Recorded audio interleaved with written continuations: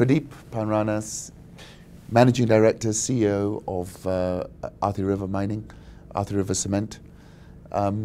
Impressions today of the AGM? I'm sure you've seen a lot of them in your time. Any different? Anything that sort of came back to you today? I think we're getting a huge number of people attending the AGM, more so than many other companies on the Nairobi Stock Exchange, and that is a good sign. People recognize the company, the brand. They want to attend the AGM, and a few people make very useful comments about the performance of the company, about the direction of the company, and it's always good to get a feedback from these shareholders. Because of course the shareholders that we saw come, majority of them were like retail investors. There were a few institutional ones there today, but I saw a lot of retail investors who I would have thought have been shareholders with you for quite a while. Yes, you're right. The institutional shareholders don't generally attend AGMs unless there are special resolutions to pass and so on. And the institutional investors walk into our offices or have conference calls, and then we attend to their questions and their needs on follow-up phone calls and so on. It's the retail investors rather than the institutional who excite me a lot, especially on a day like this. You get a feedback from the retail side of our spectrum of investors. We've got more than 6,000 shareholders in total. In total, and each year the number of retail investors keeps increasing. And as you mentioned, some are here for a long time. They have held our shares for the last 15 years or so, and have no intention of selling. They want to see progress in the company. They want to see appreciation of the share price, and they want to see the company doing good things for the country. And they've received some very handsome returns from all the way back. I mean, we've had some tough years. But the last 10 years have seen a steady growth. This year we saw a 20% increase for the first half year. We expect these results to carry on. If you look at the last 6 or 7 years, we've had a cumulative average growth rate of about 25% on our top line and on our bottom line. And this is driven by the capacity increases that we've put in our cement business.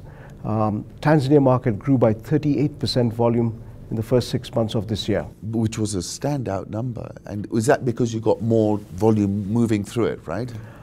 Well, we finished the first year of operations in 2013, and 2014 first 6 months was not a new brand, not a new market, but we extended the distribution. I think that is what made a difference. The brand acceptance had always been there, but enabling, making available the product throughout the country was what changed and gave us such a huge increase in the sales this year.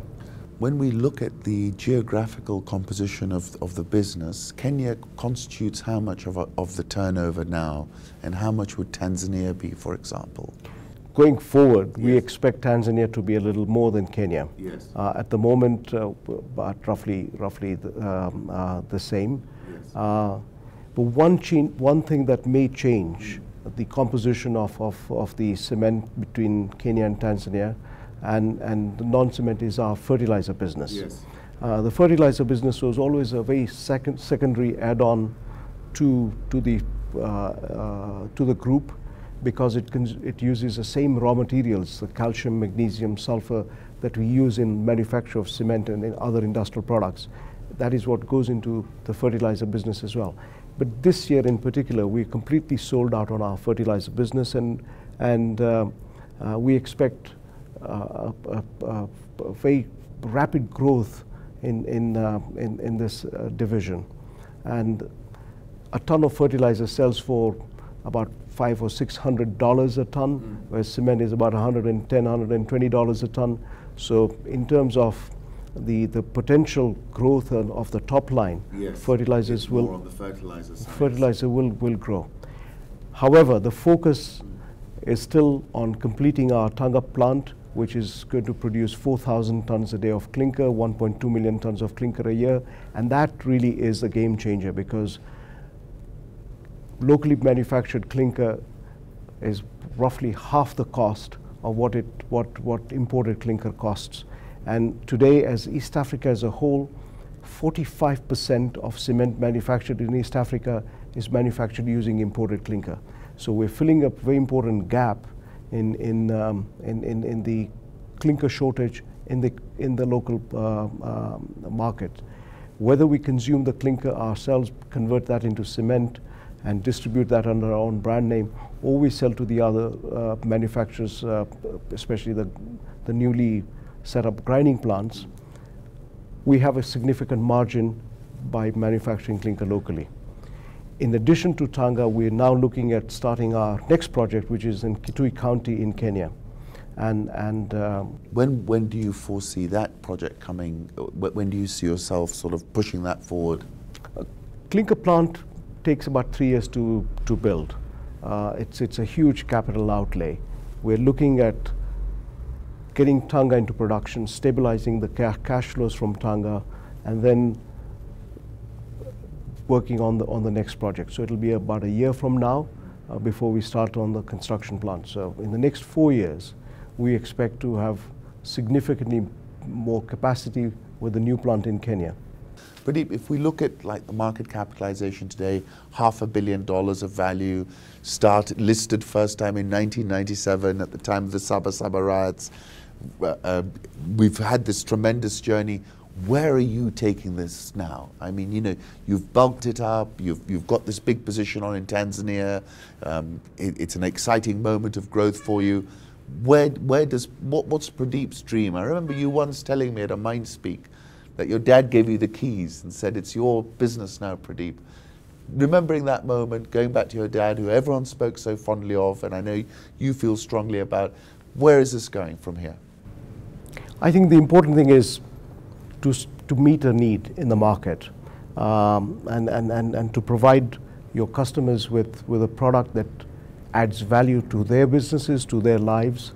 Our cement business is growing because we are filling in the gap created by the rapid growth in infrastructure in our economies in all over East Africa, the needs for housing, for schools, for hospitals, for airports and roads and railways and so on. If we continue focusing on meeting those needs, that is more important than focusing on the market capitalization. Needless to say, market capitalization is important for our shareholders, and the markets will eventually reflect what we are doing in growing the value for the shareholders.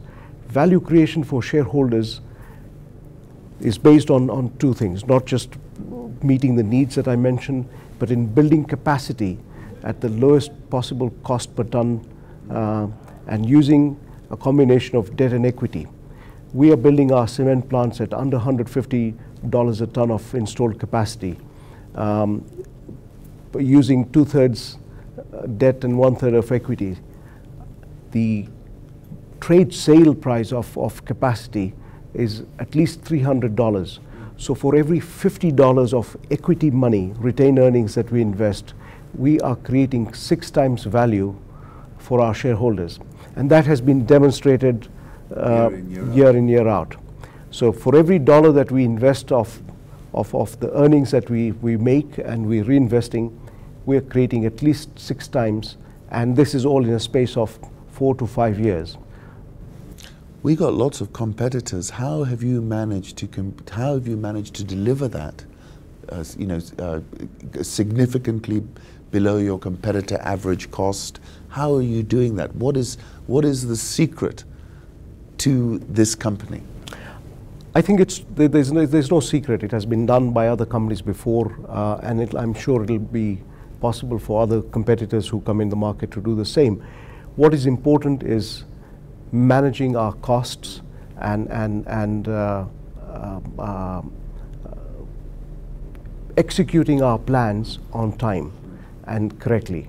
We've got a very good team of engineers and management team generally to follow through our investments, right from engineering and design, procurement, to actually getting the materials on site and installing and producing to capacity. It's good teamwork.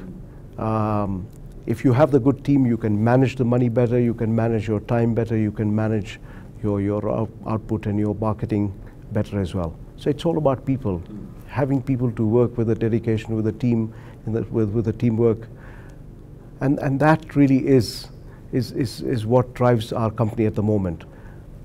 Going forward, we will have continuous opportunities to expand as the economy expands, but then controls in the company, bringing in discipline as we expand and become a larger company will have its own challenges. Again, we're building the capacity in-house to make sure that we have the people who can focus on operations and making sure the money gets banked, and another team which continues with the expansion and with the new capacity building. I think I saw a number saying 3,500 employees now. Is that correct? That is right, yes. Across a number of different countries. I've noticed a much greater level of engagement through the Rhino Cement Foundation with the local communities. Would you care to characterize, I mean, you know, we've spoken specifically about the wider constituencies that you're interacting with, you know, the other stakeholders, the employees, the communities where you're operating in. It seems to me that you've got a framework and a modus operandi which is working well. I mean, that's the feedback we heard. People were impressed. They wanted to sort of access your various foundations. What's your philosophy behind it, and are you happy with where this has gone now? Rhino Cement Foundation has taken shape over many years now.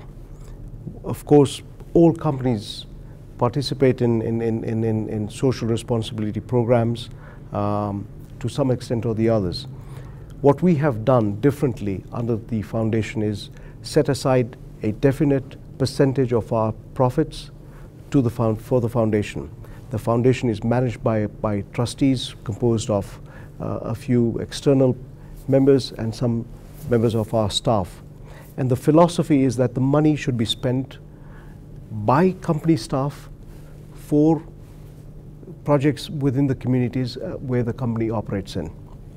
So the accountants in the company are given a budget of several million shillings, says, go and find a project. The mechanics do the same, the electricians in the... So you're empowering them at that level? So at that level, they team up, they decide what projects are most are going to create most value for the community. And those are the principles on which we build. We want to make sure that the money that we spend is actually an investment in the future of the community, so that the returns are not just for one person or for one particular set of people, but for the entire community. That's what we call building communities and building our country and building Africa.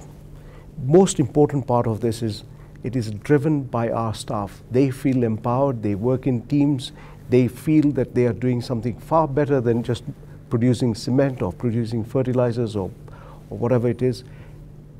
The company's mission is to build Africa in all its greater sense, not just by producing cement, but by producing communities, by producing an environment, or living in an environment that makes everybody more comfortable than they are today, and improving the standards of living for all of us.